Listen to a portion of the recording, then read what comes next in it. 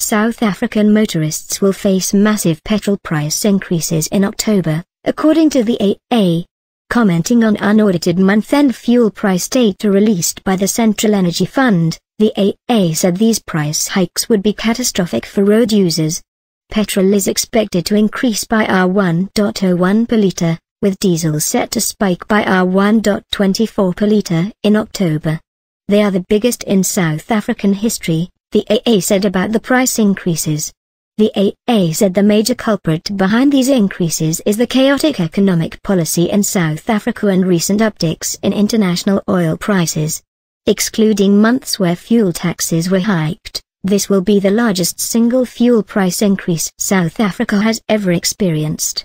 The AA estimated that this will increase the cost of doing business while causing consumers' disposable income to shrink. "We don't believe the economy could grow meaningfully under such conditions," the AA said.